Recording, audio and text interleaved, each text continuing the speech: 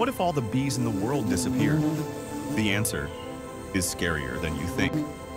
Bees are responsible for pollinating about 70% of the world's flowering plants. Without bees, many plants would not be able to reproduce and would simply disappear. The entire agricultural system will collapse. Fruits, vegetables, and nuts will disappear from our menu.